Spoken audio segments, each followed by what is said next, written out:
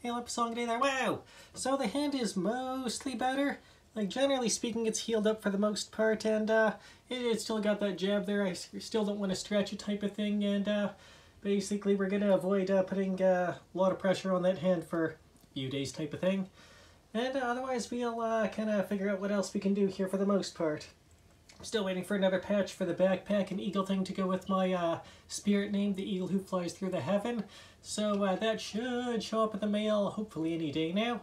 And then we'll generally, hopefully I can put that in with only my right hand.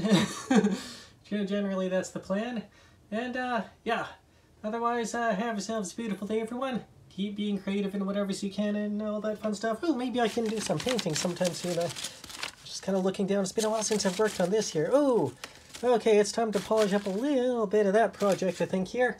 And maybe that's what we'll do. So, have yourselves a beautiful day, everyone.